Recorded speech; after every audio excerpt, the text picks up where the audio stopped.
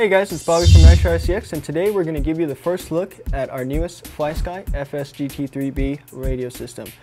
Now, some of you may remember the old GT3B. It's a lot bigger and bulkier. This is its newest counterpart. It's nice and updated.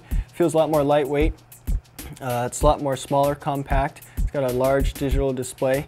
And it's running on what FLYSKY calls an AFHDS system. That stands for Automatic Frequency Hopping Digital System. Similar to your FHSS system, it's frequency hopping, resists interference, and gives you faster response and clarity and communication between your RC model.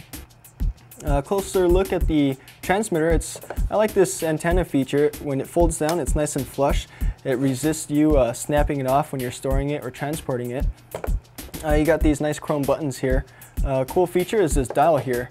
It's nice and precise. You can feel it click as you turn it, so you'll know the numbers when you're changing it. And you can also scroll a lot faster if you want to get to change more features. The steering wheel tension, the steering wheel spring tension feels really good. I like how it feels. It's not too tight, it's not too loose. And another cool feature is these buttons down here. It's right at your thumb tips, so you can change your dual rate or your channel 3 trim on the fly. You don't have to take your eyes off your vehicle while you're driving, so you can just drive and kind of change those buttons on the fly. Brushed aluminum accents all around, which looks pretty good. What comes with the box? So when you open the box, you might realize, well, where's my manual? Well, your manual is in this little disc. It's a PDF file. It's nice and colorful, easy to read, easy to understand. You do need Adobe Reader to read this disc, so if you don't have it, you can download it for free online. Make sure you download that before you pop this disc into your computer and take a look at the manual. Even if you don't look at the manual, it's pretty straightforward. It's very easy to use. We'll show you how to use it real quick later on, but let's move on over to the receiver. It's a nice compact receiver, very small and lightweight. It's got 3 channels on there. You got your bind plug and your antenna pipe. And you have a little button there that'll help you program your failsafe setting for channel 2 if you're using a gas-powered or nitro-powered vehicle. So let's go ahead and show you guys how to use this thing. We're going to show you how to bind it, and we're going to show you how to change basic features and functions on the transmitter. So let's go ahead and do that. So first thing I'm going to do is grab this bind plug and I'm going to plug it into channel 3. That's channel 3 right there. And then I'm going to grab my battery and I'm going to plug it into the battery channel. Now you want to make sure that black wire is facing towards the outside of the receiver box, or if you're unsure, you can take a look at that picture. The negative is always going towards the outside of the box. So let's plug that in. The receiver light's going to start flashing rapidly, which means it's ready to pair with the transmitter. So once it's flashing rapidly, we're going to move on over to the transmitter. Moving on over to the transmitter, you're going to notice that there's a bind button up in the top right hand corner.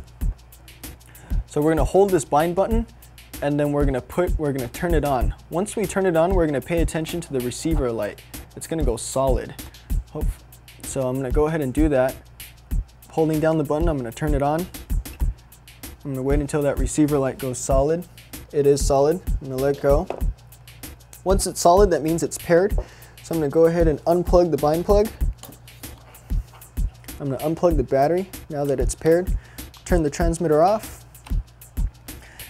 And then I'm going to turn the transmitter on. I'm going to plug one of these servos into channel 1. And then I'm going to plug the battery back up into the battery slot. Now those of you that are using an ESC, for you electric guys, of course you're going to plug that ESC into channel 2. So once that's plugged in, I'm going to go ahead and test the function, see if it works. There we go, we got steering. Let's move that over to channel 2, test the throttle.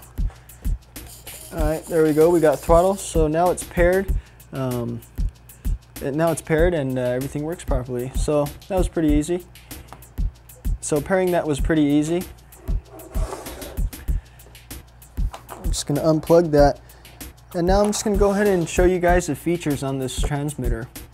There's a lot of features, 10 model memory, exponential dual rates. I'll show you the features and kind of quickly show you how this thing works so you guys get an idea of how it works and how easy it is to use.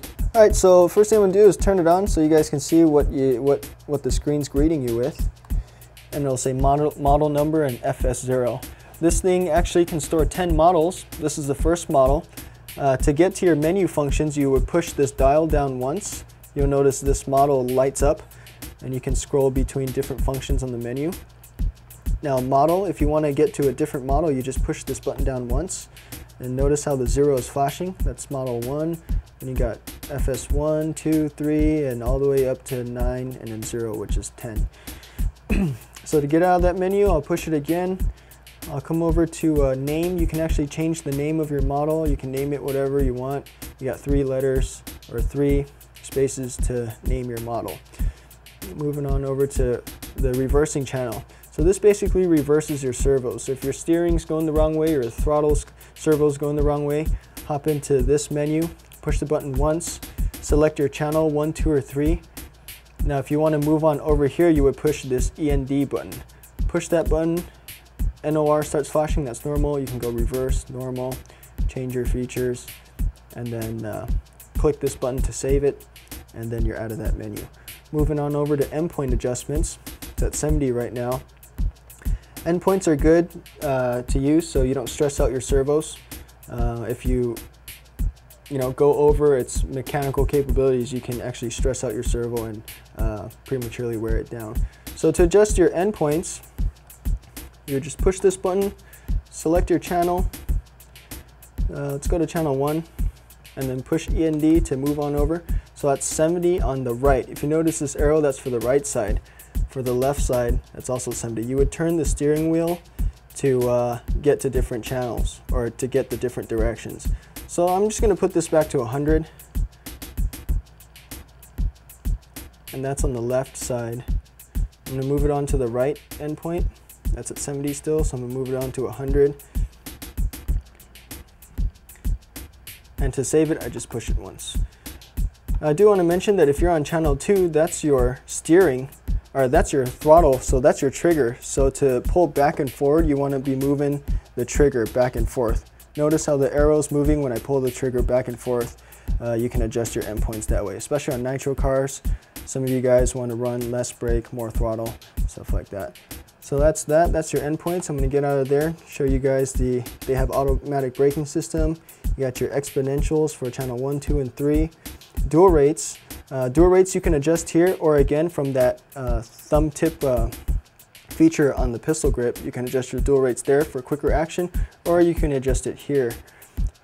As well as trims. You can adjust the trims here, or you can quickly adjust your trims via these buttons here, so you don't have to mess with the menus while you're driving on the fly. If you want to make quick adjustments, just hit these trim knobs right here and you'll get it adjusted. So there it is. It's easy to see. I mean, your screen, it dims out to save you batteries. Oh, forgot to mention that you can check your voltage. Let's go back to the home screen. When you're at model, I'm sorry, when you're out of here, when you push back to get out of the menu, you can scroll left and right to see how many volts you got on your transmitter, so you can see what type of battery life you have there. Probably don't want to run it down to 9 volts. Around 9.5 volts, I'd recommend changing your battery. So there you have it, guys. That's the FS-GT3B transmitter. It's an awesome transmitter. Check it out on nitrorcx.com. You won't believe the price. It's a great transmitter for the money. So guys, there it is. Definitely consider this system. If you're still running on the old AM, FM, give this a try, and I'm sure you guys will definitely like it. So thanks for watching, guys, and stay tuned for more videos on NitroRCX.